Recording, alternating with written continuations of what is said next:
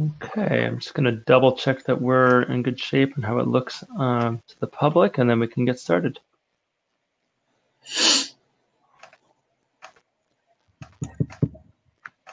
Okay, so we're good. So Mike Morris, I'm the superintendent of schools, and I'd like to call this meeting of the Pelham School Committee to order at 6:35 on today, which is Tuesday, October 27th. For members of the public, the reason I'm calling the meeting to order is the first order of business is to reorganize. And so when districts reorganize, when school districts reorganize, the superintendent takes the chair temporarily until a chair is identified and voted in by the committee. At that point, I will gladly hand the virtual gavel over to whoever is the chair of the committee, and they can take it from there. Generally, for the committee, the way this process works is that I will take nominations. One can nominate themselves or nominate others to become the chair. After that, the chair will take on and do the vice chair and secretary and all those other roles. I'll take as many nominations as there are before I ask the committee for a vote. Ms. Hall? Sorry, I know I'm not chair and I'm not trying to chair. No, please. Do the roll call attendance because you called to order and we're virtual. I have never chaired a virtual meeting. I think that's true. So thank you for the tip. So I'm just throwing it out there. So I'll do a virtual attendance. So Ms. Stancer? Stancer present. Look forward to being in person. I'm with you. Ms. Kenny? Kenny present. Ms. Barlow? Barlow present. Great. Mr. Menino? Menino present. And Ms. Hall? Hall present. Great. So I'm not going to repeat what I said, but you all heard it the first time about that. So are there any nominations for chair this evening? I nominate Sarah Hall. Okay, so Mr. Menino nominates Ms. Hall. Is there a second? Second. Okay, I think I heard Ms. Kenny first. Are there other, Ms. Hall, would that be amenable to you, I should say? Yes. Yeah, I don't know if that's the right word or not, but it's the one I'm going to use. Are there other nominations for chair?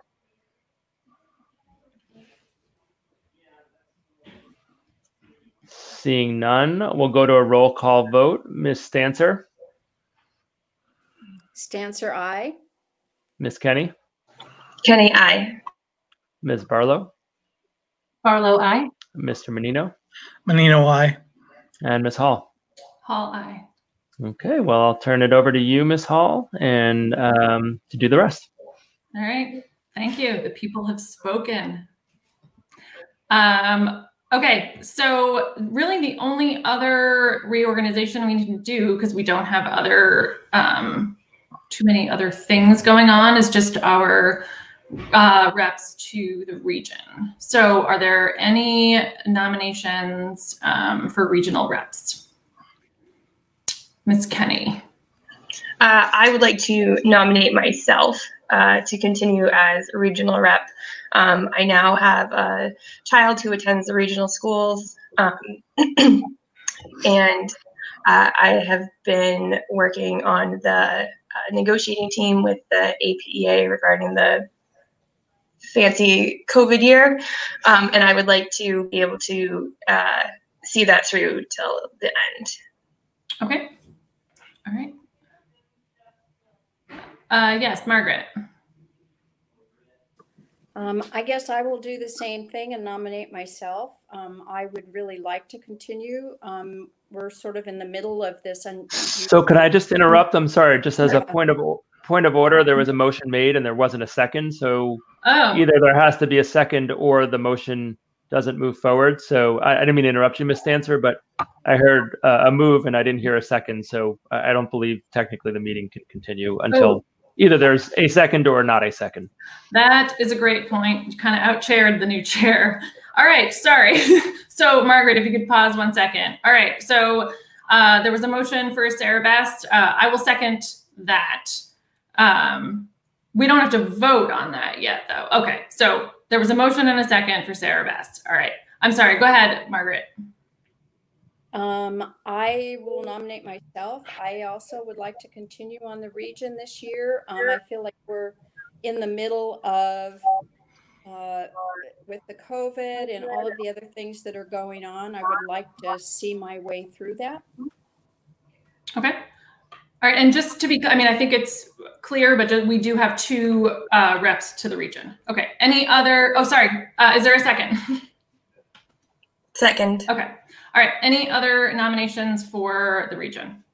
Well, I've served for 3 years. I stepped down, which it was temporary, but apparently it's going to be permanent. There's only 2 people who can serve. I guess I have no objection to Sarah Bess and Margaret serving. I just wish there were 3 members because basically I don't see any reason to be on the committee if you're not on the region, but so be it. Okay. I mean, we can have more than 2 nominations, and then we would put it to a vote to the committee. So it is completely acceptable for there to be really any number of nominations. So I don't want you to feel like you don't have a voice in that process. No. Okay. All right. Any other nominations? Okay. And we can vote. I guess if there's just 2, we can vote on both at the same time. Is that right? Okay. All right. So there's been a motion and a second for Sarah Bess and Margaret. I will do a roll call vote. Margaret. Stancer, aye. Sarah Bess. Kenny, aye. Ron. Ron, aye. Brenda. Barlow, aye. And Hall, aye. Okay. The only other thing that we have that we don't have to vote for is just the representative to the collaborative. I do that now.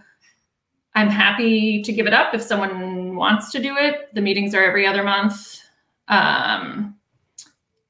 The big benefit was dinner when it was in person. So it's really hard to sell it virtually. But if anyone else, I mean, it is a good connection to other school committees in the region, and they do a lot of great work. So I'm putting it out there. I don't mind to continue doing it, but if someone else would like to take that on, that's okay with me.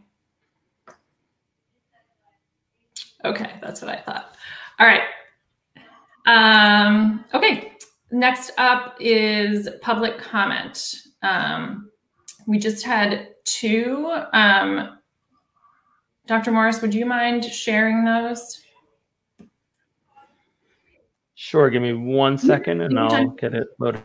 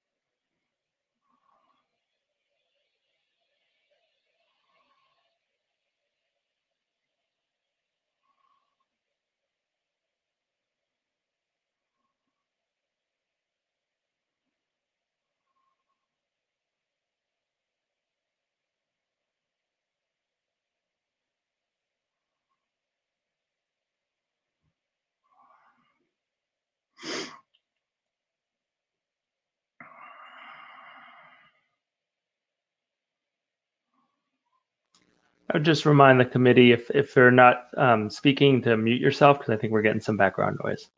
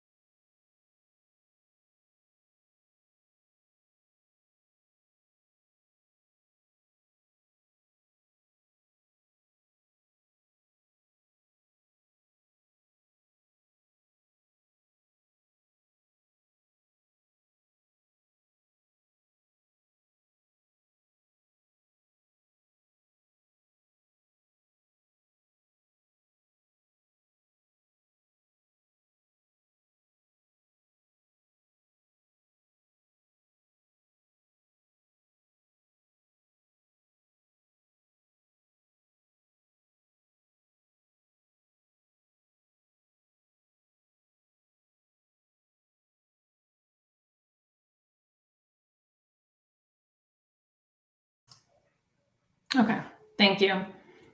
I know that chart was a little hard to see. I can email that around to the rest of the committee so you can see the whole thing in the context of that one letter. So I will do that. Next up is to approve minutes, but we actually do not have those yet. So we will move on to the superintendent's update. And I really, usually we list this as superintendent / principal's update. And because Sasha was out last week, I was doing some quick work and I neglected to do that. So this will mostly be Principal Whiting-Jones update. But I think two things I'll share is one, all the staff who, and I think Ms. Whiting-Jones will speak to this, did phase 1. I was able to visit 3 times while students were there over those 7 days. And just want to thank, from my vantage point, all of the staff members who participated in that. We saw lots of happy, smiling faces and folks happy to be in Pelham School and doing a great job with that. We've also seen just really amazing work and significant improvement in terms of the virtual work that's gone on. And we'll have survey results that we can disaggregate for specific to Pelham School and parent, staff, and feedback. And we'll have those probably by next week set for you to look at. So that was the first update. The second update is just that Ms. Whiting-Jones, Dr. Slaughter, and I were able to meet with the staff this afternoon for an optional meeting to go over the same presentation we'll be making to you in a few minutes about some of the financial concerns. And again, want to thank the staff for just really thoughtful questions, really good inquiry. But we want to keep the staff members involved and engaged in all the work that's occurring and all the concerns that are being that we're going to share and that we'll have to figure out how to move forward with. We certainly, they're a critical part, obviously, of the school, and we want to make sure that we're tapping them for ideas, resources, and just strong communication throughout. So just want to thank, we had a lot of people on that call, Ms. Whiting-Jones. I mean, I think it was the vast majority of staff for an optional meeting on a Tuesday afternoon. So I think that's all I want to share, and I'll pass it over to Lee. Oh, I think there's a question first. Yeah. I'm sorry.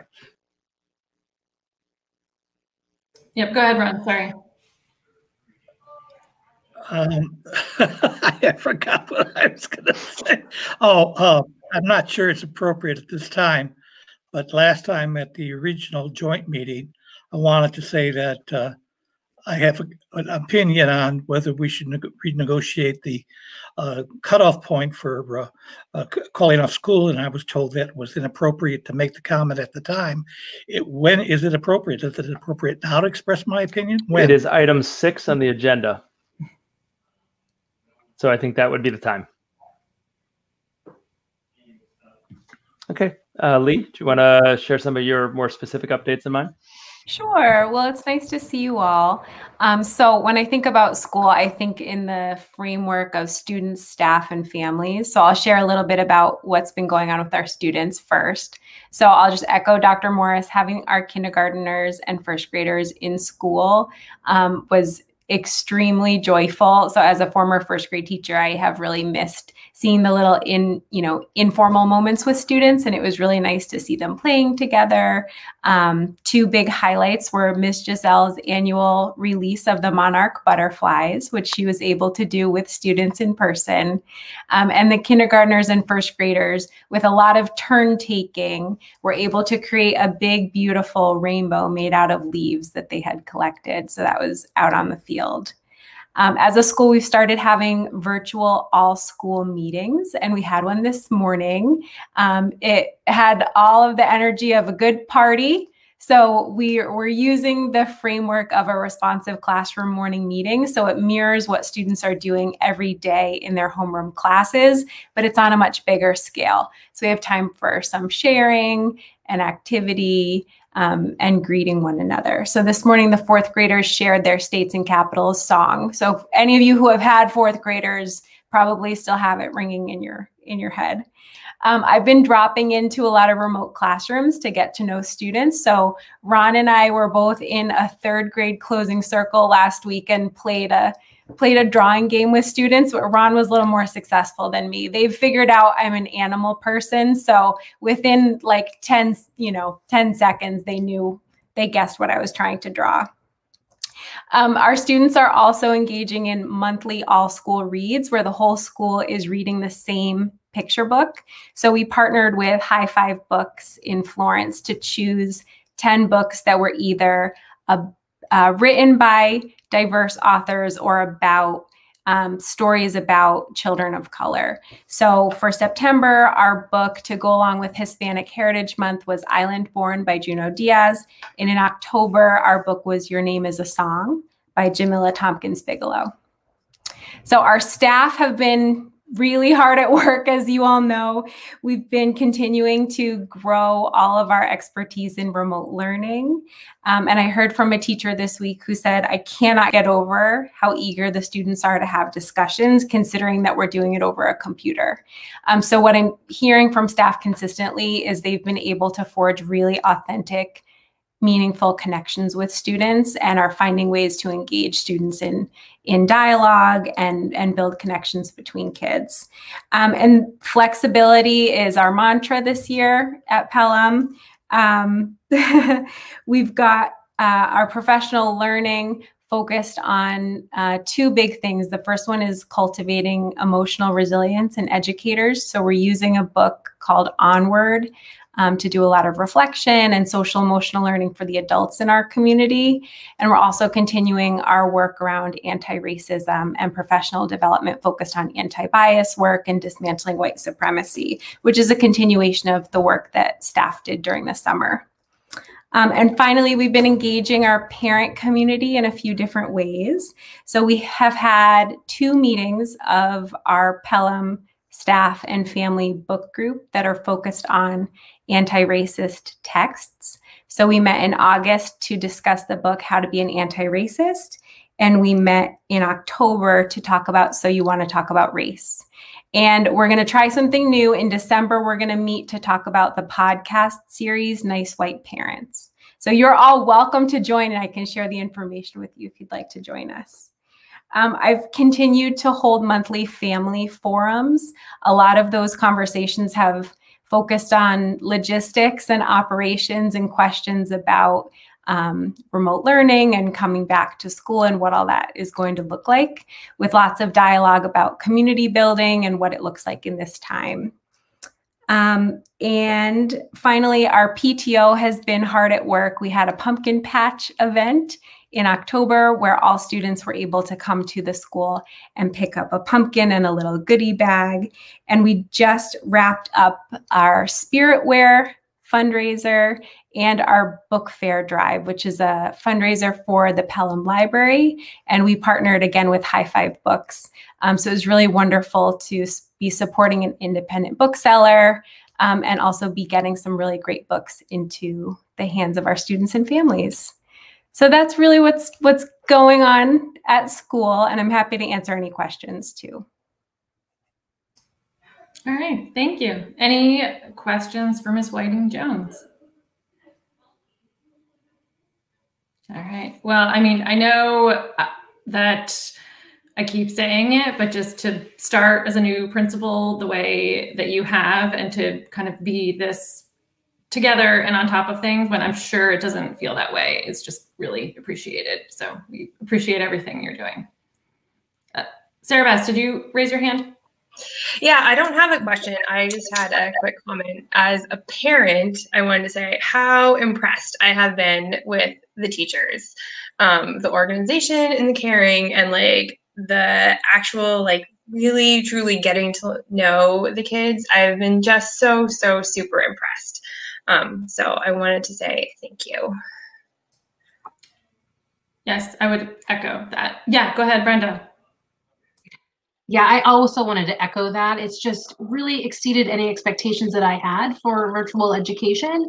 And even, you know, both of my children are thriving, and it's amazing how my younger son, even only 7, can really work with the teachers to be able to get where they need to go. Certainly, I heard all about the fantastic all-school meeting today and the song. My kids already sang it to me, so, and I don't have a 4th grader, but anyway, just wanted to, again, thank you. It is so wonderful to have you in our community despite the unusual circumstances. I appreciate that. And I'll pass along that wonderful feedback to the staff also. Thank you. All right. Next up is enrollment, school choice, some budget update things. So I guess, Dr. Morris, I'll give it to you to start here. Okay. Yeah, I'll give a little bit of an overview, and I know some of you have been in the committee for longer and seen the ups and downs on this, and for others of you, I think the historical context will be important to share. I guess I want to start by saying that, and you'll see this in the data a couple minutes from now, that for some time now, Pelham has been struggling. There was a time not that long ago where there was over $500,000 in the school choice reserve account, and that number was dwindling. We got to a place a couple years ago where we were not only kind of even, but actually adding funds in, and now we're sort of pushed back to a place of concern in terms of how much school choice funds we're using. So, I do want to compliment the committee for making some hard decisions over the last 4 years that got us to a better place, and I also want to acknowledge how frustrating it is to do that work and have it not stick. I share in that frustration. I know Dr. Slaughter does as well, and Mr. Mangano, who I spoke to the other day, he was asking about it too. He works for the town of Amherst now, but those of you who worked with him, he was a large part of those efforts as well. And I guess what we want to talk about tonight is two things. One is the school choice and how that's looking. The other is the drop in enrollment and how that potentially could affect next year's FY22's Chapter 70 aid.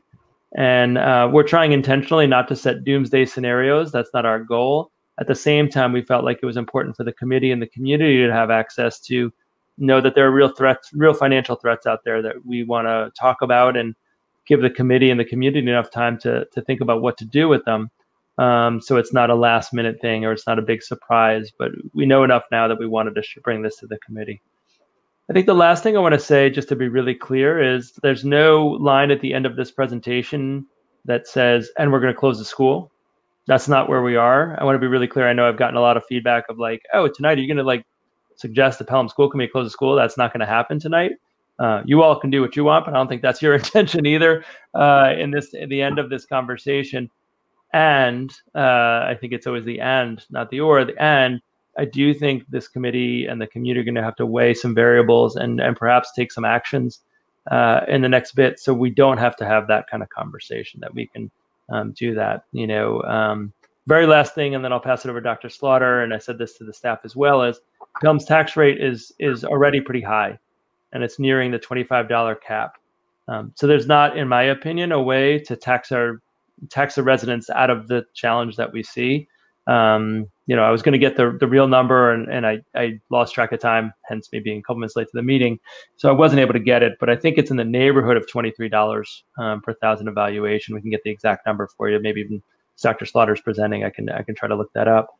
But I want to be clear that this is actually, the community is going to have to figure out how it wants to be sustainable and what steps it want to take. I don't think there's, kind of a money tree at the end of this that's going to happen. And that was confirmed with a conversation I had this week with the chair of the finance committee of Pelham.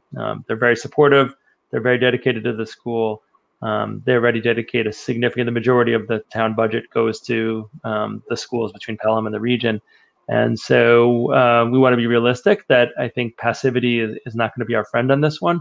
And that's about as much introduction, maybe even more than it should done. So I'll turn it over to Dr. Slaughter, who's got a very short slide deck. And we have some follow-up even from when the slides were put together last week about, some next steps we're thinking about on our end. And then we hope to engender some dialogue from the committee about what steps you might want to think about. But I'll turn it over to Doug.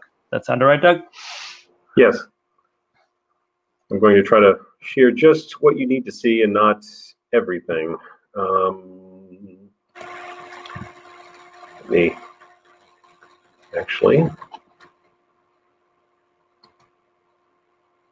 There we go.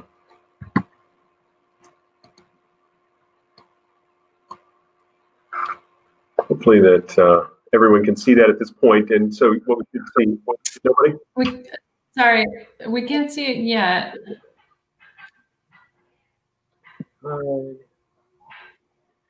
As Doug's working on that, the Pelham tax rate's about $22 per thousand evaluation last year. My apologies. Okay. And Doug, if you can't bring it up, I can see if I'm able to do that.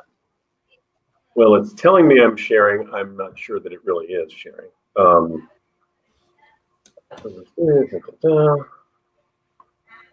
Not sure why, but let's.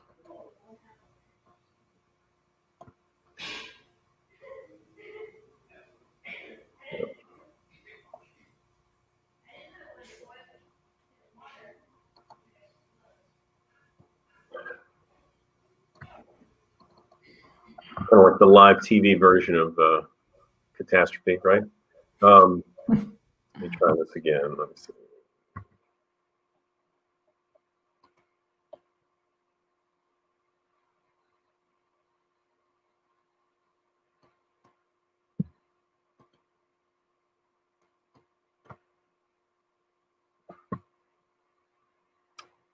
Any display of a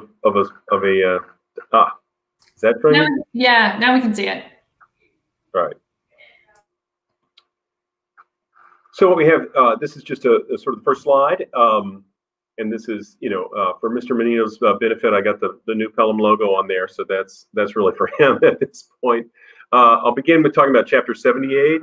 A couple of things about that. So recently, Governor released a new version of the budget. Basically, he restarted the budget process like he usually does in January.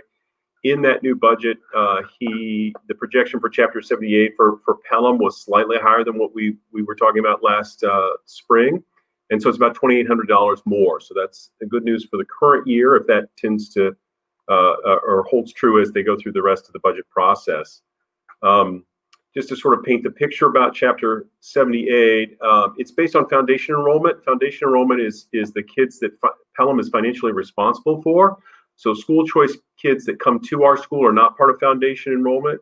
Kids that go out to charter or choice out, and obviously kids that attend school in Pelham are part of that foundation enrollment.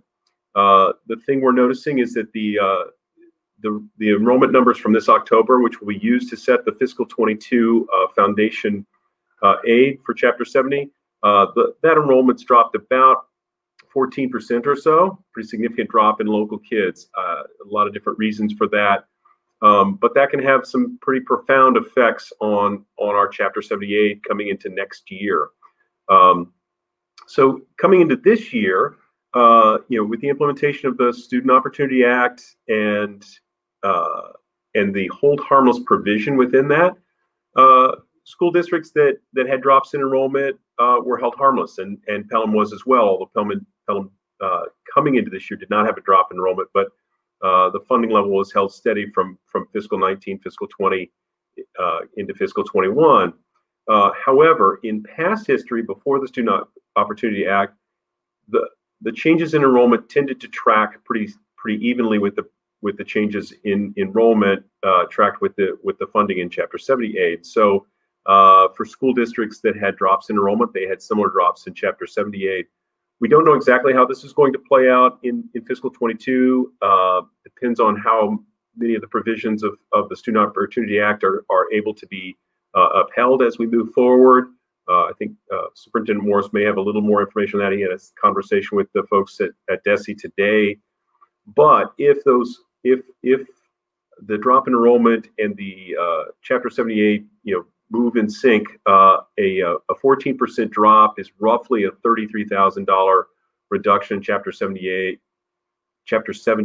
that we might see in fiscal 22. And we're just going to have to see how this plays out, both in the current year with the current fiscal 21 negotiations as they finish the budget for 21, and as we roll into fiscal 22. So that's a little bit of scary news as we move ahead. But again, we'll have to see how that plays out relative to our foundation enrollment.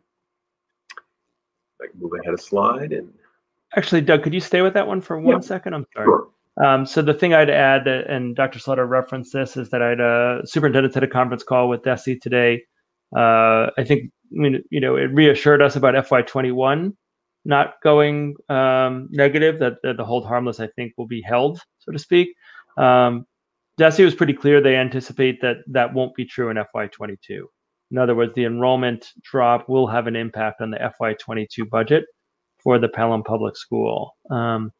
There was a lot of consternation about that. We're not the only districts that's seeing a reduction in enrollment, although it's more dramatic here than perhaps many other places.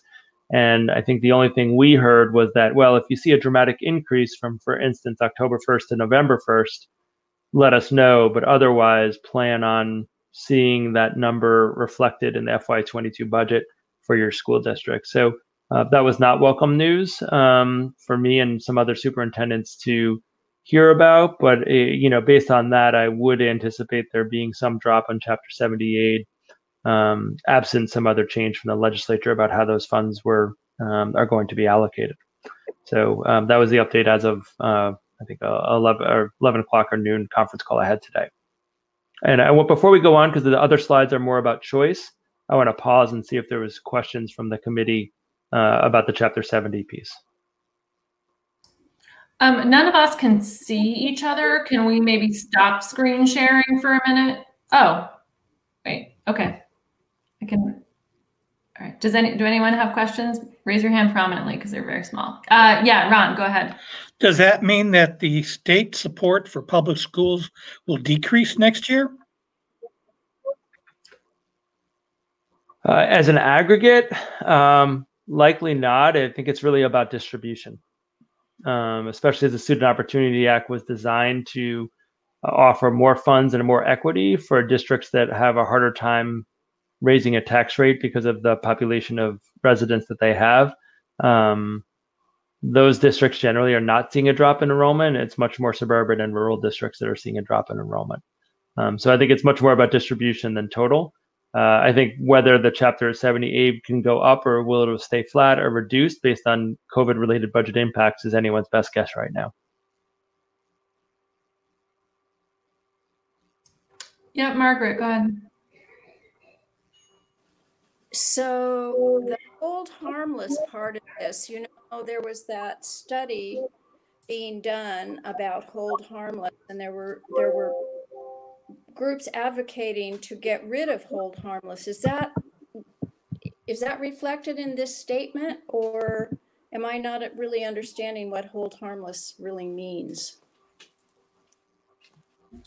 Do you want to take that one, Doug? Or you want me to try? You can go ahead and try. All right. So I think hold harmless is generally more directly referring to not dropping funding. Let me see if I can start back. So the state sets what's called a foundation budget. And so that's based on a whole variety of factors: enrollment, the specific details in the enrollment. For instance, if you have a high number of ELL students or low-income students, the state may apportion more funds for that because of how they define need. And so Pelham, like the region as well, are well above foundation budget. In other words, the state gives us funds that if they were just going to scale back, they could say, well, Pelham, the town of Pelham's already giving you more money than you quote unquote need.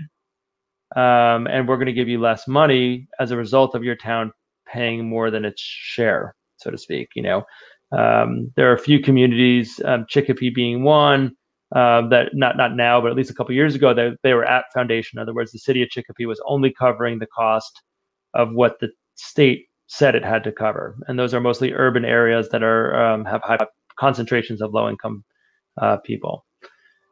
So what they've decided long ago is they're not going to take funds away from communities just because the communities spend more than they quote unquote need to do. In other words, they weren't going to penalize communities for overspending. I'm not saying that in a real way, but from the state formula perspective, overspending on their schools. That if they were going to set a foundation, they were going to fund the foundation, and that was the way it was going to work. And so I think when they talked about hold harmless, that's why it have such an impact on many communities like Pelham, who pay more than their fair share, quote unquote, according to the state formula, but don't face any sort of negative consequences for that. If you look at Vermont, for instance, a very different funding model, and every dollar you spend in Vermont above foundation essentially gets some of that dollar gets redistributed to other districts. So if you want to spend more than the state says, awesome, but they're going to redistribute some of those funds as well. And so I think when it's the hold harmless, that's more what it's referring to, is the paying more than what foundation would suggest that the town of Pelham has to cover to fund the education of the students of Pelham. Doug, how'd I do? I think pretty well. That pretty much captures it, I think. Okay. All right. All right, I saw other hands. I think Brenda and then Sarah Beth. Did you also have a question? Okay, all right, Brenda first and then Sarah Beth. Okay, I just have a question about the 14%. Is that the number that it would be if the enrollment October 2021 was the same as it is right now? So I think I can take that one as well. So the way that this works is that the current enrollment will affect next year's budget. So the enrollment that was captured on October 1st, it goes into a formula that sets the FY22 budget. So it's always a year behind. The funding you get the next year is based on the student enrollment on the prior year captured on October 1st. Because otherwise they'd be adjusting during a fiscal year and that would be quite disruptive. So it's not a concern for this fiscal year, it's a concern for the following one. Can I just follow up? So does that mean if we had some of our families come back next year and on October 2021 that the foundation enrollment was greater, then it might not be such a big decrease for the fiscal year 2022?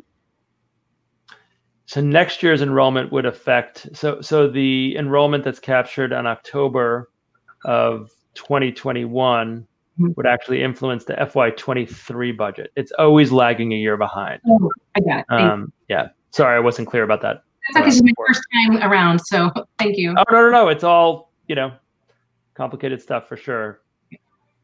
If I can just add for a second on that, the Chapter 70 formula is pretty complex, to say the least. And so that's part of why, from the state level, they sort of use the October numbers because they have to essentially kind of crunch the numbers in order for the governor to put out a budget, and then the House and Senate to debate that budget and do their own work by the beginning of January. And so in that, the numbers are as of October 1, they technically get reported at basically Thursday this week is the deadline. Some districts will lag a little bit in getting those numbers to the state. So the state has basically a month to kind of crunch those numbers into what they think the formula is going to produce for the lion's share of state aid for Chapter 70. And so that's why there's that lag of a year. So if you have huge or if you have large peaks or reductions in enrollment, it can be really difficult because it impacts the next school year. So, for example, that 14% drop this year has a stronger effect next year. But if those students all come back next year, that's a potentially difficult circumstance because we've got more kids, but a smaller resource from the state in aid. All right. Sarah Best, and then Ron, I see your hand. So go ahead, Sarah Best first. So I think I'm beginning to understand the way this works, but since a lot of this has to do with COVID, is there any way to use CARES funds to help with that? Is there, I don't know how it all works as far as like the school part with the town or all of those pieces, but is there some piece that can help offset that, at least as in not like a long-term fix, but as a at least Band-Aid for right now to help out? Go ahead, Doug, please. I was just going to say, unfortunately, no. I mean, the current, CARES Act monies are for sort of more immediate spending, and particularly to accommodate expenses you didn't anticipate relative to this. I do think the drop in enrollment, some aspect of that is related to the virus and its impact, and so potentially if there's a subsequent sort of CARES Act, that could help support us in the coming year, and also the state could also potentially take action relative to how they do Chapter 70 this year. I think their revenues are down, so it's going to be difficult for them to do that, I think. But it's unfortunate there's a lag like this. There's not, unfortunately, an immediate source to help us out. Again, this drop in enrollment right now isn't going to impact this fiscal year or this school year. It's really next year where this will come into play, and we should get a sense of those numbers hopefully in early January when the governor's budget comes out. We'll make predictions of it before then, but we'll have a little better sense in early January. And I think, just to add to that, we will see whether this bears out or whether the hold harmless will, like it did this year, will cover, changes in enrollment. There was definitely, I will say, the commissioner got a plethora of feedback on the impact this would have on multiple districts around the state, because we're not alone.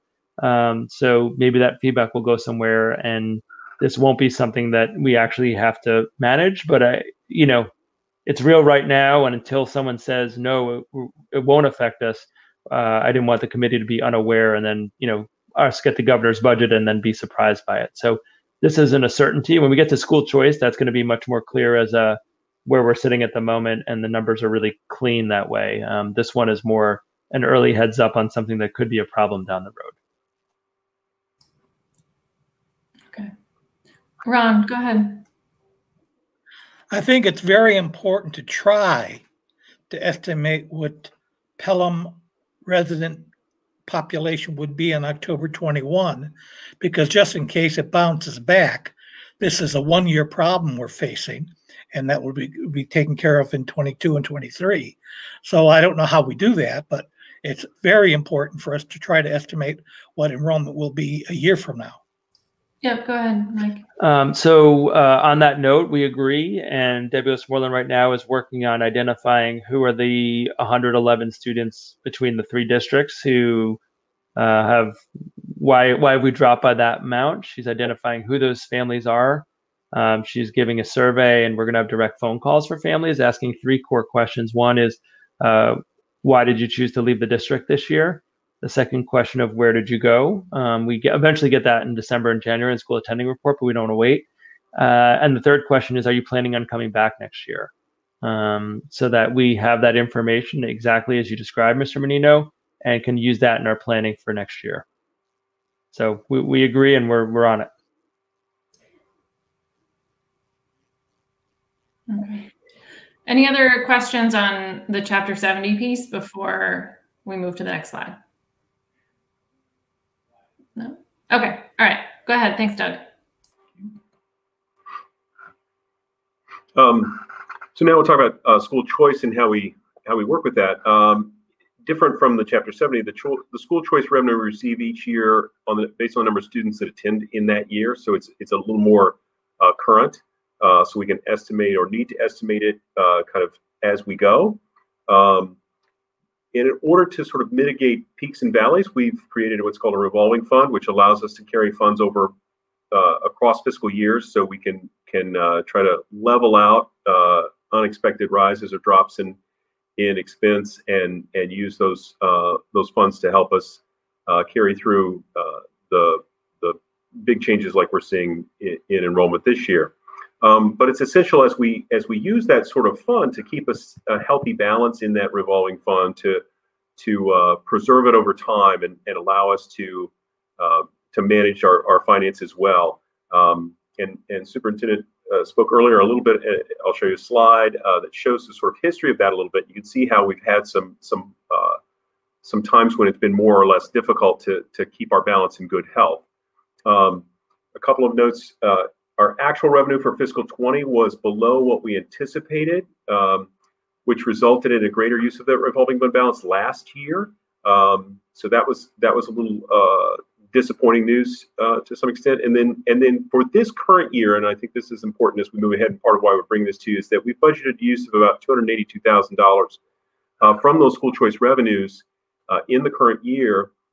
Given the drop we've kept in place, or as sustained for a second year in a row in school choice students, the current estimate we have for income is going to be $225,000 or so, and that means we're overspending by about $57,000. And so this is a second year of a significant expenditure above our income, and it's beginning to put a strain on this balance. And as I go to the next slide, you'll be able to see that a little bit more detail. What we have on this slide, and I'll zoom in just a moment, I'll just talk to the broad thing. At the top is more of what we were looking at last spring when we were doing budgeting, and down below is sort of where we are now. And I'll zoom in a little bit. Hopefully we can see this a little bit better. If I get too big, it may be. Hopefully that'll work. So we were anticipating receipts last year in about the $300,000 range, which is what I'm circling here. And so we were expecting at the end of the year to have our balance only drop by about $19,000. which is what this change to balance is. And we were expecting for the coming year, the current year we're in now, we were hoping to be basically even or actually adding to our balance just a little bit. But if we roll down to this section here where we're looking at more current numbers in that regard, what you can see here is that our use of the revolving fund was much larger last year than anticipated. So our balance at the end of the year was lower than we expected. And as we come into this year, again, our revenue estimate's smaller than what we anticipated. We corrected that based on information from the state and the actual kids that are enrolled with us.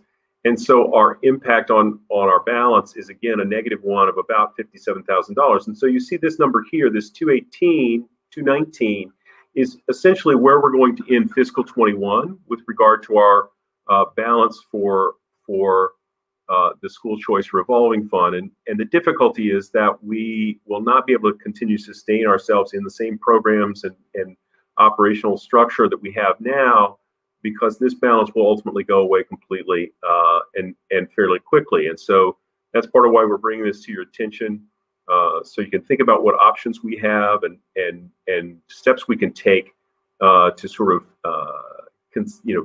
mitigate the impact of this current balance situation, and so that there are options available to us, and so that needs to be discussed by you guys, and the decisions are yours to make. But nonetheless, we wanted to bring these to you to look at. The other thing I'll point out here is if you look at this ending balance, and perhaps this one here where we talk about the change to the fund balance, the ones with parentheses are negative numbers, which are impacting the budget in a negative way or impacting our balance in a negative way. And so you see there were several years here where we were building the balance. We got it up to about $500,000. And then we had a few years of really difficult times, and we dropped that back down. And so my predecessor, in the subsequent years here, started to rebuild that balance back up to a sort of safe and sustainable level.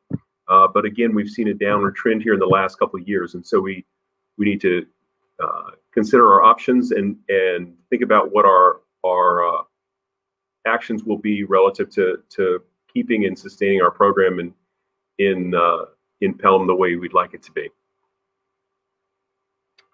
And so, if I could add to that, Doug, just a second. So, one of the questions that came up when we were meeting with staff a little earlier is how long is this sustainable? So, if this projection ends up being true, and we don't see that much mid-year choice changes. So, I think this is a reasonable estimate at this point. It means that we've gone down roughly $140,000 in the last 2 years. If you project that forward, we'd be less than $100,000. We'd have less than $100,000 in the school choice account. At that point, I would have really grave concerns about the finances of the district, and then how that would influence, frankly, the finances of the town.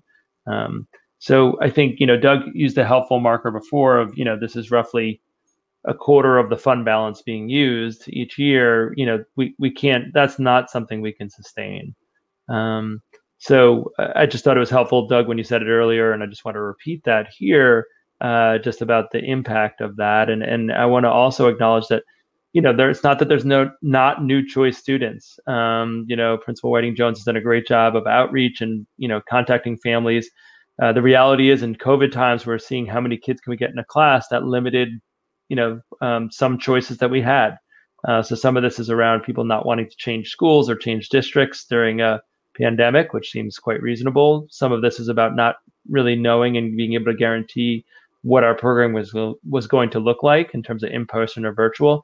And some of this was just, a condition of the general where we are in the world these days, in my opinion. It wasn't for lack of effort. It wasn't for negative perceptions of Pelham. We planned to build this up. As you remember, when we discussed this last year, I think we had a good plan to do that. But, there were some applicants we weren't able to accept because of seats in person and space and capacity. And then there was a whole lot of people, both in Amherst, the region, and not the region, but Amherst and Pelham, who were school choice applicants who said, you know what, I'm good. I don't think this is the moment to change the community where I am at. So I do want to, acknowledge that fact. I also want to acknowledge that I'm not sure it'll be much different next year in terms of people's willingness to change schools.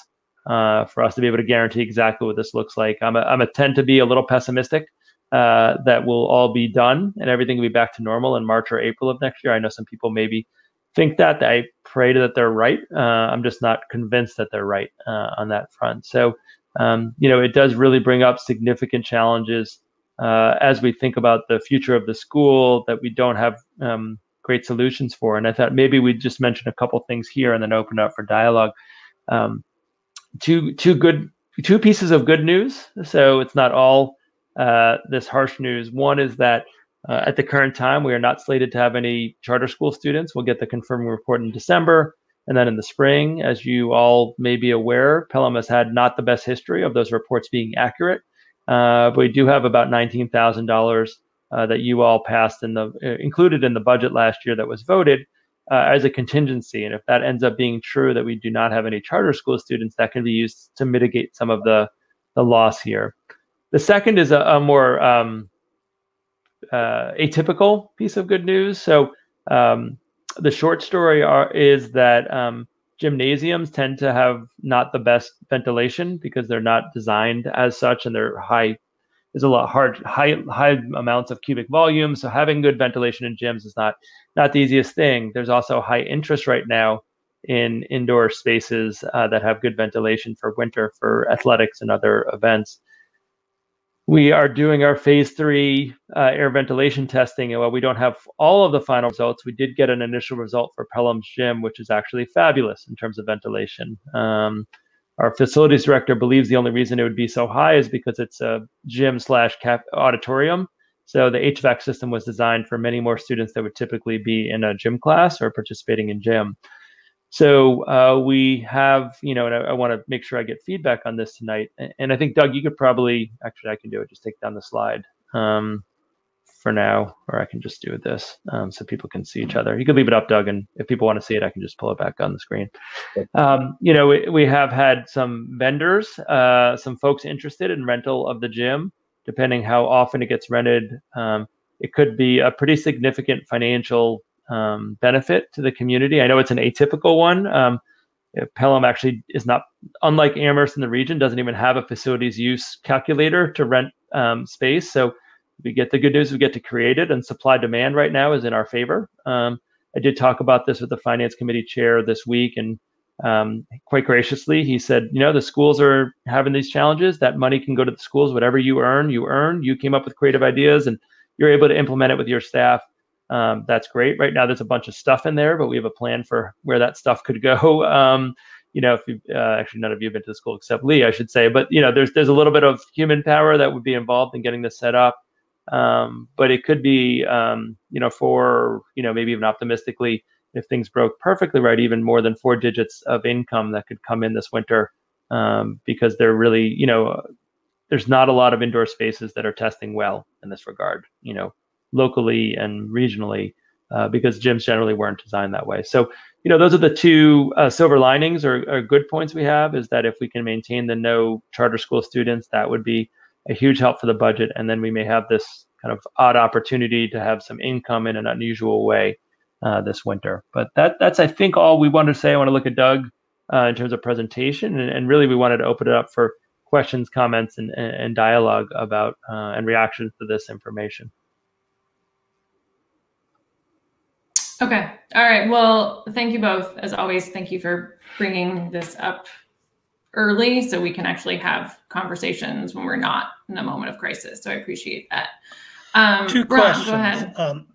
The school choice balance at the end of fiscal 21, how many more years do we have until it goes below 100,000?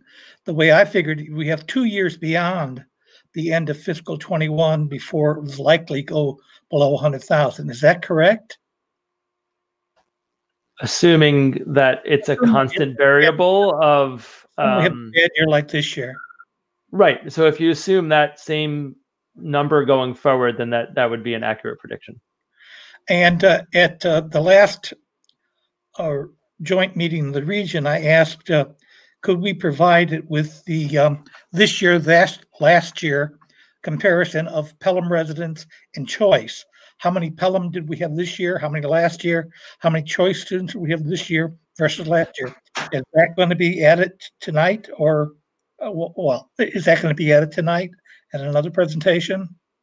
So the number of choice students is, I believe, on Doug's slides. It's that left-hand column that you can see. So we're down from 58 2 years ago to 41 last year to 40 this year. 58, 41, and how many? 40 right now. So we were hoping for a significant increase, and it went the other way. And Pelham students? That I don't have in front of me. I wonder if in the dialogue, Ms. Whiting-Jones may be able to pull for us. Because I'd like, basically how many Pelham students we lost this year. Yeah. Ms. Whiting-Jones? Yeah, so I have for this year, we currently have 72 students who live in Pelham and 40 who are in choice. So 72 are Pelham and how many? And 40 are choice. So we currently have 112 students we have enrolled last year. So I think it'd be a reduction. That would be a reduction of one choice student and 11. Excuse me, one choice student and 11 Pelham resident students from last year to this year. So we had 83 last year. Mm-hmm. I believe the foundation enrollment was technically 84. Oh, my apologies, Mr. Slaughter. Thanks for catching that. Well, but the thing with foundation enrollment is that there are kids that you don't physically see in the building. Yeah, sure. So there's a couple of those in there. And so I think this year it's going to be 72-ish in that regard. So there's that's that 14% is that dozen kids.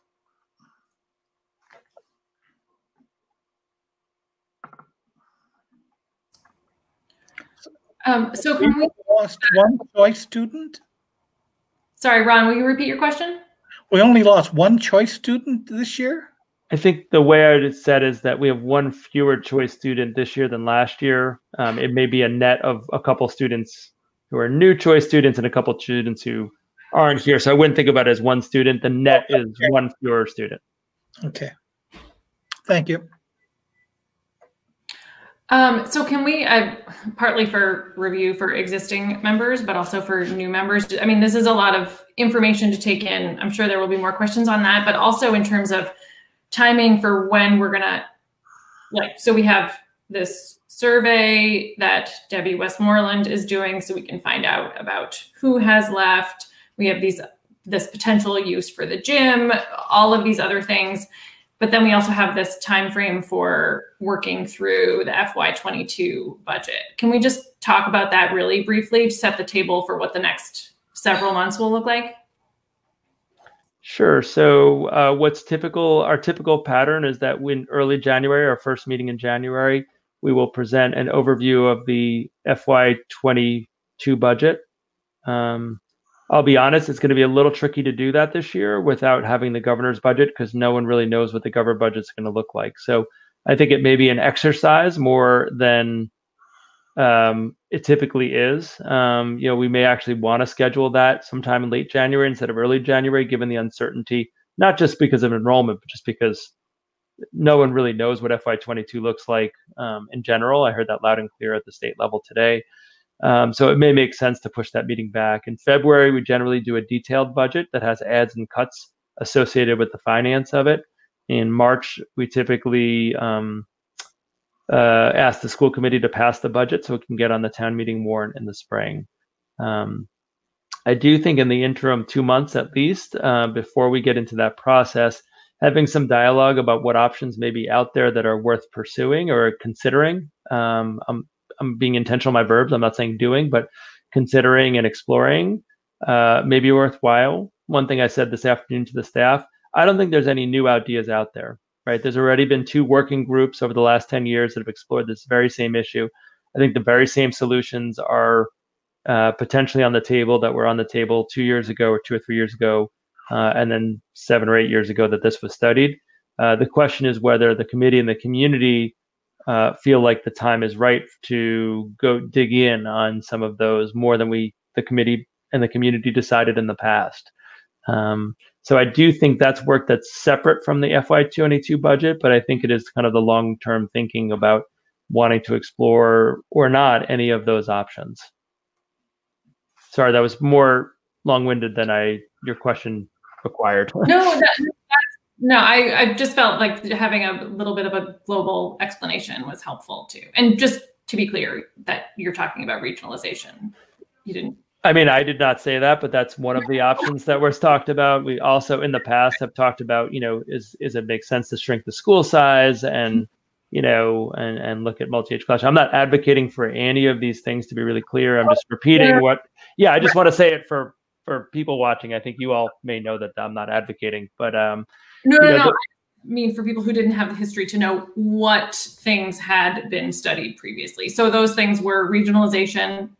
And I genuinely don't know all of them for my history. Yeah. Regionalization, I know about smaller school size. Yeah. So looking at if there's economy of scale that could be developed to, if the number of students decrease enough, are there ways to reduce the scale of and costs in the school? So that was one that was mentioned. There was a talk a couple of years ago of doing something, having a themed school. Like STEM came up, arts came up. That was one that also came up. Those were the three kind of tangibles that when I was looking back at my notes before the meeting that I saw reflected. That last one was more about how to attract more school choice students. It wouldn't magically, there's no funding attached to becoming a STEM school, but the idea was, is that something that would draw? I also think it's worth sharing my personal belief about this, or not belief, I guess, theory. We just have declining school age enrollment in Western Mass in general. So I want to be really clear that I don't believe Pelham School is a less attractive school choice option. I'm not hearing that from families anywhere. We are just seeing a trend of fewer school age children in Hampshire and Franklin County, and that's not about private schools or charter schools. Certainly that has some impact. It's especially this year with private schools.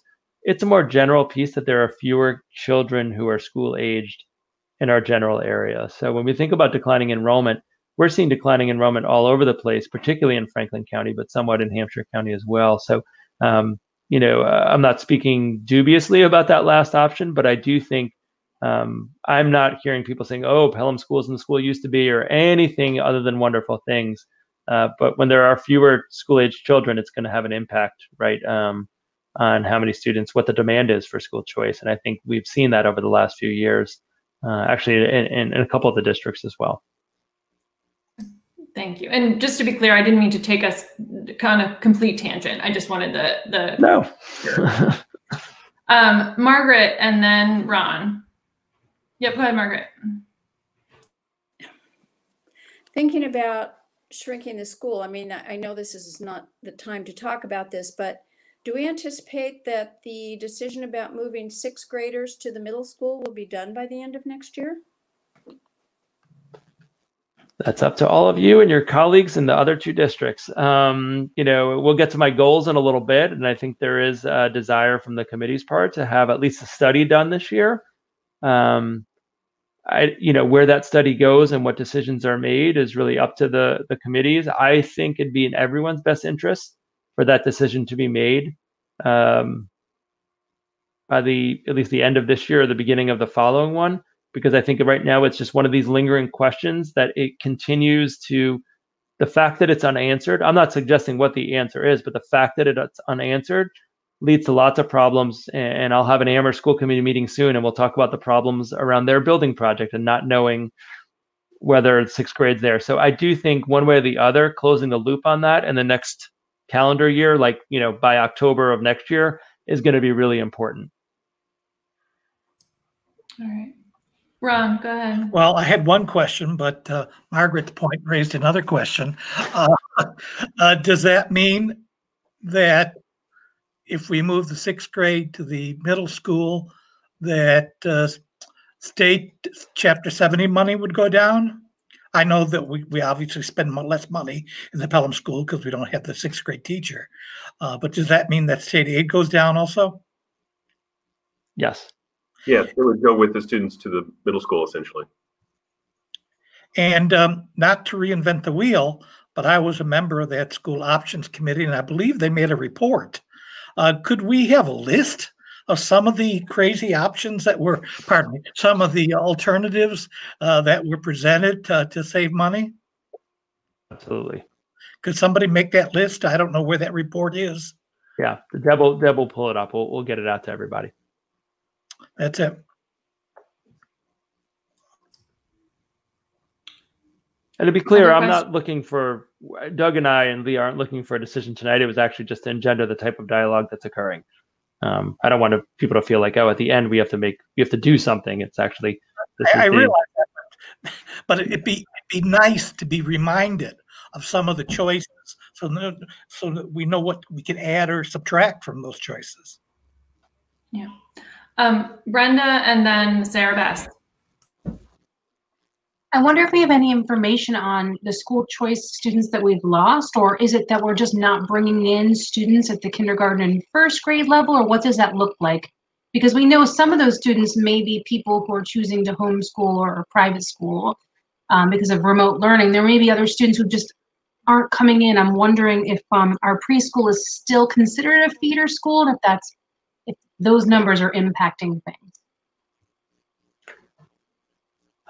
So Lee, I don't know, you don't have to comment on that. You've been here a total of, one beginning of a cycle of this. I'll give you my perspective, but Lee, I know you've spoken to families directly. So if there's anything you want to share, please feel free to jump in. I do think what we're seeing, and we're seeing it regionally, not just in our district, is as there's fewer students, there's just fewer students applying for school choice across our region, just as the school age population declines in our area.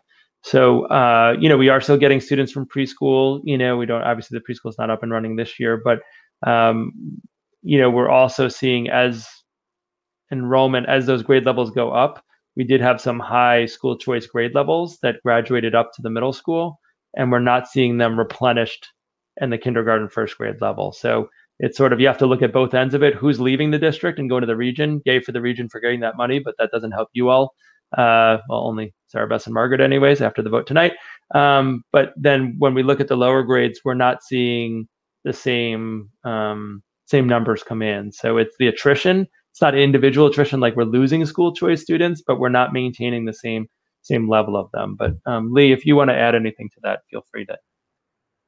Sure. So I'm just looking at the breakdown by grade level. And so there's a lot of variability. So in 5th grade, for example, we have 3 choice students, but in 4th grade, we have 10 school choice students.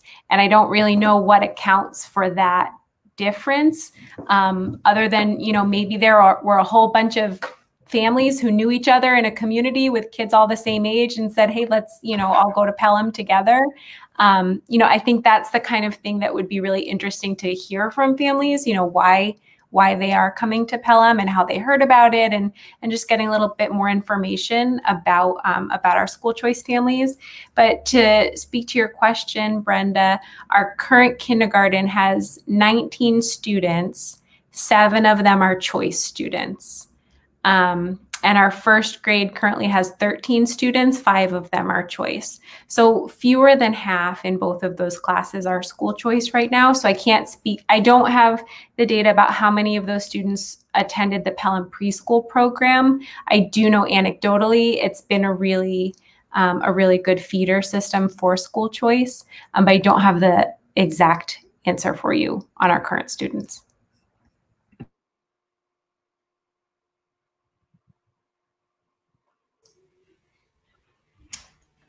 Any other questions? Oh, yeah, sorry, I'm Sarah. Sorry, Sarah Bess, go ahead. So I'm looking at the lower budget lines. So I see in like fiscal year, hold on, let me figure out where I was.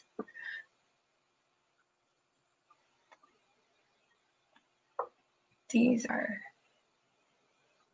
so, okay, so I wasn't part of the school committee. So what was the difference that happened between, what is that, 16 and 17? Because that's only 1 kid, but it looks like a huge jump. Or 1 student, but it looks like a big jump in the increase / decrease of choice funds all the way at the side, on the right-hand side. And then also, like I don't understand how the numbers are working out, right? So like there's some years where it looks like there's 10 students difference between like 14 and 15. There's a change of 10 students. But then, you know, in 10 and 11, there was also a change of 10 students, and there was a lot, those numbers were a lot bigger. So what?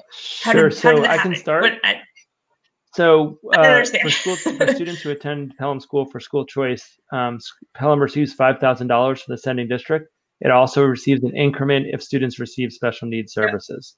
So one of the things that you're going to note is that it's not a $5,000 across the board.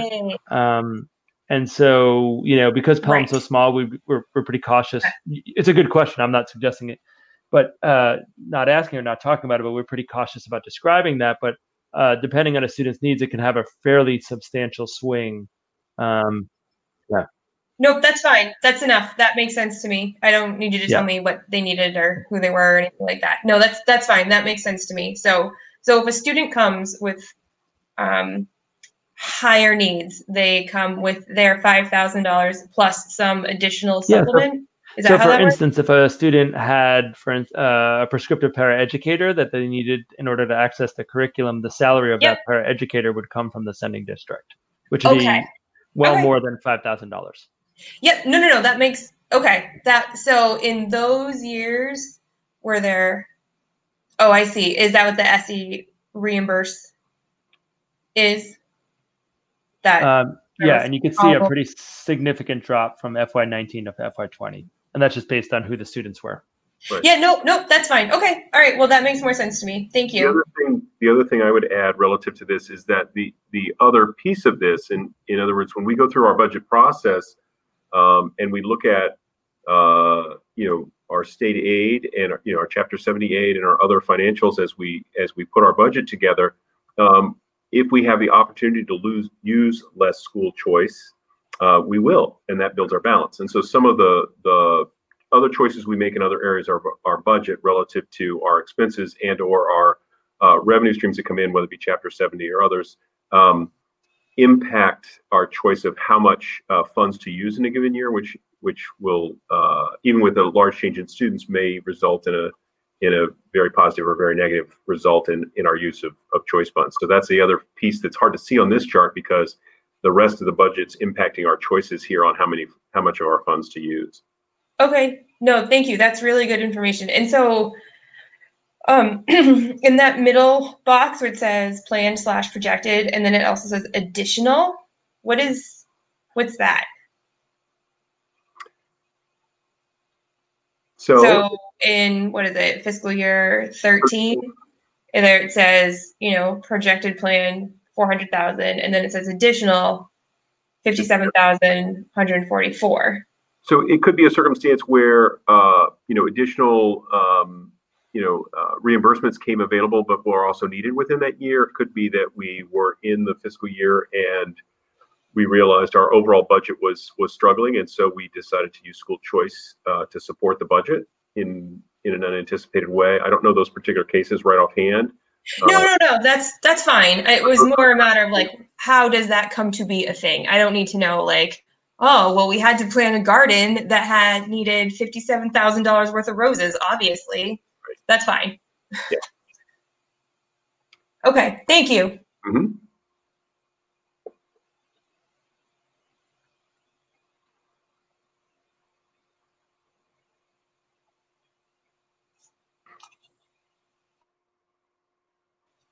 I'm all set. The next person can go. Sarah, you're muted, I think. Sorry. Sorry. Can we just stop sharing so I can see people?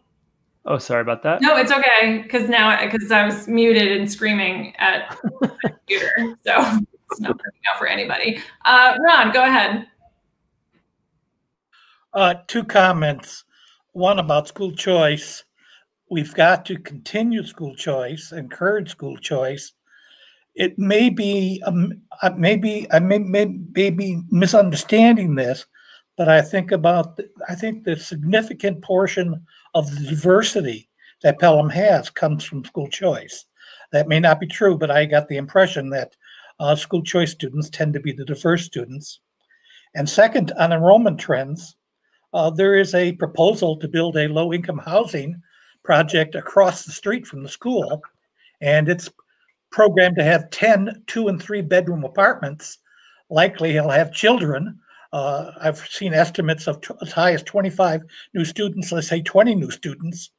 That may be built in 3 years. Come fiscal 24, fiscal 23, we may have 20 to 25 more students in Pelham School, which are Pelham residents, and get our state aid back. That's it.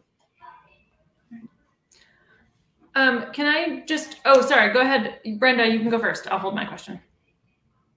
So this is just a question because I'm new to the committee. I guess I'm curious about our school choice policies, and if we had families who were approaching us and wanting to come in even mid-year, is that something we allow? We do. We do allow that. That has happened from time to time. Obviously this time you have a very small first grade, which definitely has space no matter if we're in person or not. At other grade levels, it might be a little more challenging with the social distancing requirements that we have. But it does happen. I think actually we had, Lee, if I'm not incorrect, it was right after the school year, right, too, that came in that technically were after the school year started. I just have a quick question just related to getting data on I know it's 111 across 3 districts. I can't remember the number for just Pelham.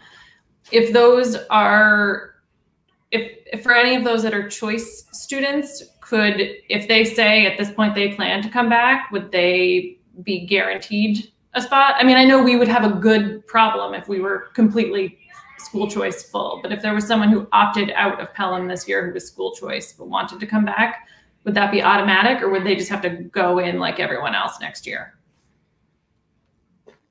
It's a great question. I know this was answered by people I work with, and I don't remember the answer, so I will find it out tomorrow and I'll email all of you. Okay, thanks.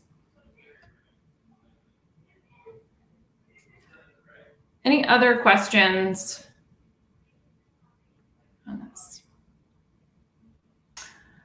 Okay, well, this is clearly just the first conversation here, so we'll be revisiting this probably at every other meeting that we have coming up. So yeah, thanks just for the presentation, for being on top of this, and we will come back to it. Okay, next up on the agenda is the question about the health metrics and the MOA. So we put this on the agenda because the negotiations with the union are squarely a regional school committee responsibility. But we can still talk about it. Clearly there are, if it's some specific negotiation element, that's an executive session thing that we do not participate in. So Ron, this is your chance. Well, I just want to make a record. And Ron, can you pause 1 second? Sorry, Dr. Morris, go ahead if you want to. Yeah, I just want to add one, maybe 2 sentences of framing, which is that as Chair Hall said, this is a regional issue. It obviously affects Pelham, but based on policy, the Pelham School Committee and the Amherst School Committee have granted its negotiation authority to the region. I just think I want to make sure, I know you all know that, but I think it's important for the public to be aware that it's not because you all don't care about what happens. It's actually based in policy that the region negotiates for all 3 districts. I think the second point I want to make, just a caution, is I think committee members can certainly talk about this, but they have to recognize that first point, that this could be feedback for the regional representatives to bring back to the regional committee from Pelham.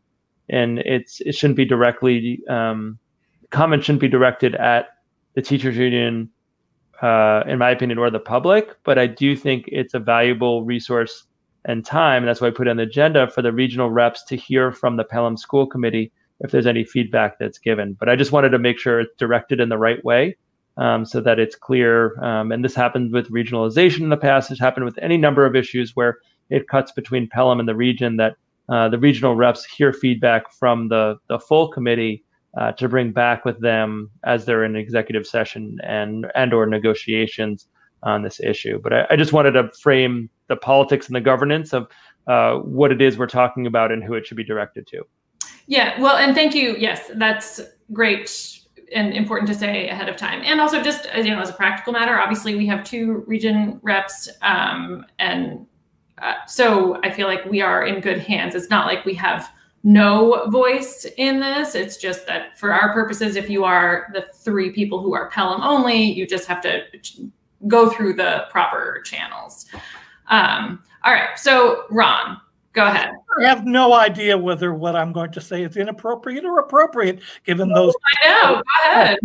All I want to say is I support an increase in the trigger metric, which causes schools to close. That's all I want to say. I'm in support of a higher metric, a higher trigger, period. If that's some protocol, I apologize. Nope. Ron, that's exactly the kind of feedback that regional reps would look for from their committee on a whole host of topics. So there was nothing, in my opinion, inappropriate about your comment. I agree. Thank you, Ron. Well, yeah, and I've provided some of my feedback and opinions to the chair of the region already, but I would just, in this setting, I would echo that. I think that the data and our brief experience with in-person suggest that we can do this safely at a number that's higher than 28 new cases per week. So I would also advocate for that. Yeah, Margaret, go ahead. I also shared something with the chair of the regional committee, which is that I don't know, as you may all not know, I cannot participate in the negotiations because I have a family member who teaches in the region, so I cannot be part of that. But what I passed on to the regional chair is that if there's any way to have the ensuing discussion, if there's going to be one, be more transparent, I think it would be a benefit to the students because the community is asking to know more about how decisions are being made. So if there's any way to make that possible, I think ultimately it affects our students. So some transparency, if at all possible, I think would be really important at this stage, or it's going to continue to be really, you know, coming at each other instead of trying to work together.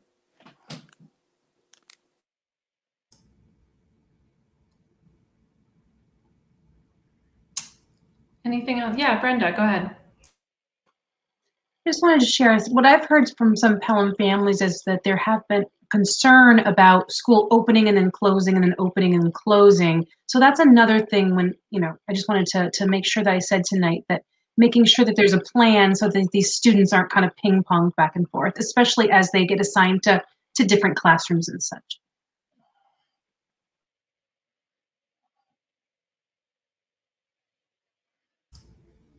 Okay. Anything else on that? Okay. Well, the last thing I'll say is just, well, Sarah Beth and Margaret, I appreciate both of you serving on region, but also Sarah Beth participating in the negotiations. And I know all of that happens in executive session, but it's a really big time commitment, and doing that on behalf of the region and also representing Pelham there is really important. So we really appreciate that. Thumbs up. All right. So next up are the superintendent goals. So we discussed this at the last joint meeting, partly in an effort to streamline the process a bit and have as many shared goals as would make sense. And then, so the next step would be just to take another look at these, and then to the extent we feel comfortable to actually vote to approve these goals for this year. So Dr. Morris, do you want to talk through this?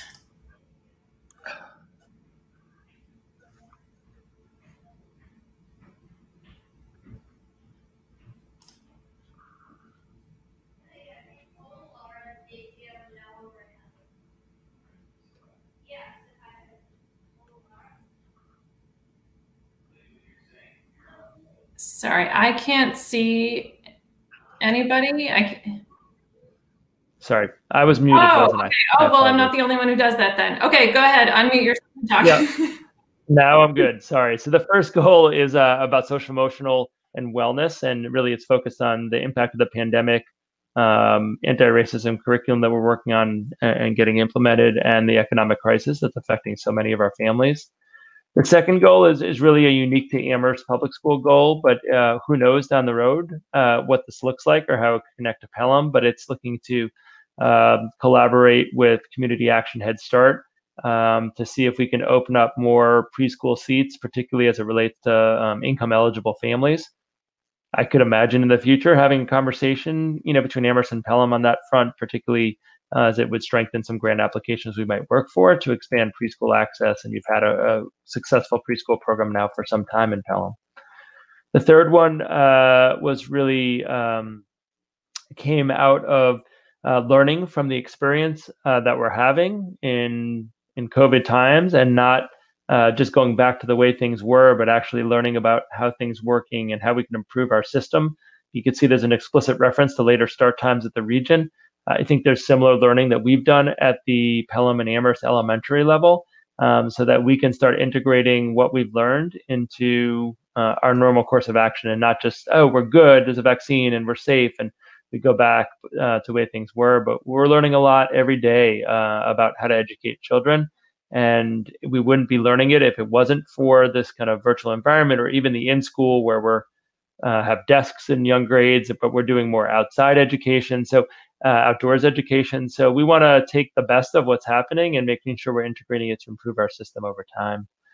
The fourth one gets to the topic that was raised earlier about sixth grade to the middle school, finishing that study and getting to towards a decision. And the last goal is about very much what we talked about tonight, about fiscal systems and how we might talk about the current fiscal year and shortfalls, as well as the FY22 budget. So tonight we got a head start in Pelham on that last goal, not for the best of reasons, but it's really doing a lot of that work and making sure that in this fiscally uncertain time that we're communicating I'm communicating with you, and we're also communicating with the community about what's currently going on. So that's the quick down and dirty summary of the goals as they currently stand.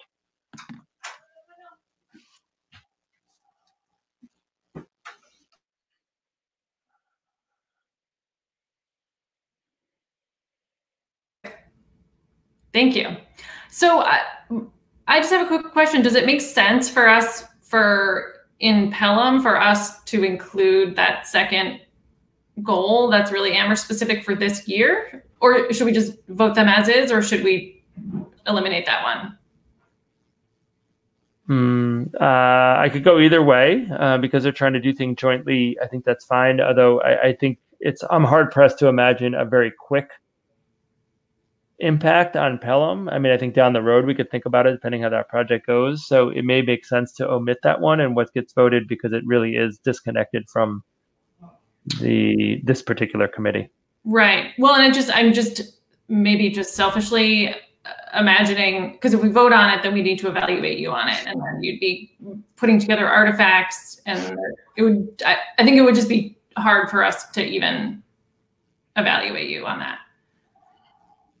So I feel good about these goals. I guess I would just amend them to just not include the second one. So we would just have the other 4 Pelham only goals.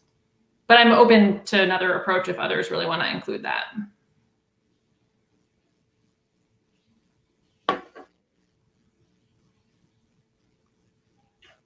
No? Any other comments or questions or anything else on the proposed goals? All right, well, I'll make a motion to approve these goals, but to just remove the early childhood education one from the list. Is there a second? Second. All right, great. Any further discussion? Okay, I'll move to a roll call vote. Margaret. Stancer, aye. Sarah Best. Kenny, I. Brenda? Barlow, aye. Ron? Menino, aye. And Hall, aye. All right, get to work, Dr. Morris. You are going to be busy. Okay, let's see. All right, last item on the agenda is a motion to adjourn. But just before we do that, I will just say we haven't had a Pelham only meeting in a while, but I and I know other committee members just really appreciate the huge amount of work that is going into everything just during COVID, but also now with budget challenges and enrollment declines and everything else. So the folks in this meeting, but also all of the staff at the school, and it takes a huge amount of work to run a school district, even when everything is awesome and you're just drowning in money, but especially now. So it's just so appreciate all of the work that's happening. And Lee, if you could just pass that message on to all of the teachers and staff and everyone who is keeping the school running virtually or in person, that we just really appreciate it. And with that, I will take a motion to adjourn. From anyone. I move to adjourn. Great. Second. All right, no discussion on that. So I'll do a roll call vote. Margaret. Stancer, aye. Sarah Best. Kenny, I. Brenda. Barlow, aye. Ron. Menino, aye. And Hall, aye. We are adjourned. Thank you so much, everyone. Have a good night. Good night.